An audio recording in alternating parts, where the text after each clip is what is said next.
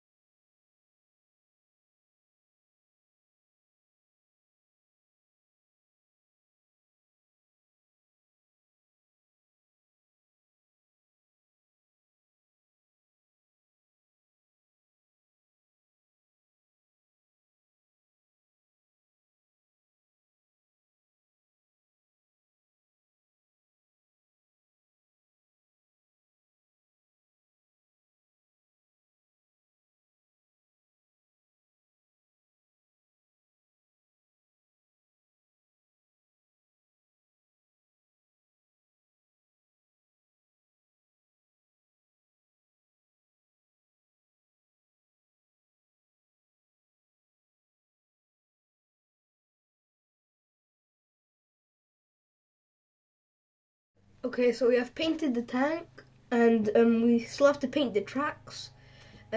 So I'm just gonna let the top paint dry. So yeah, see you in the next time lapse. Okay, guys, I have finished painting the Dicker Max. Now I just need to weather it. So I'm gonna use a dry brush and some Vallejo Air gunmetal, and I'm gonna dry brush this paint all over the model to highlight details and look like chipping effects. So yeah, here we go.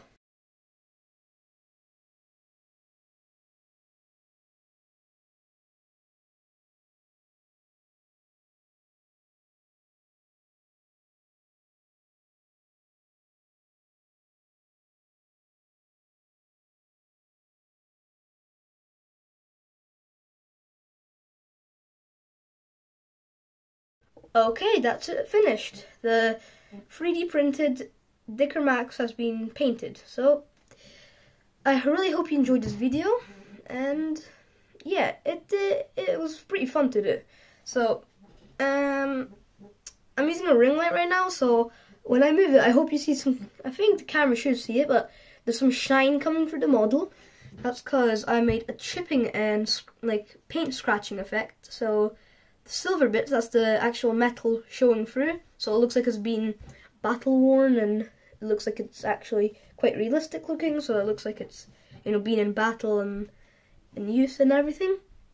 I think it looks really nice. I painted this in a very basic 1944 cool grey paint scheme. That'd be more of a, actually I don't know if it'd be a 1944 paint scheme, but somewhere around that era.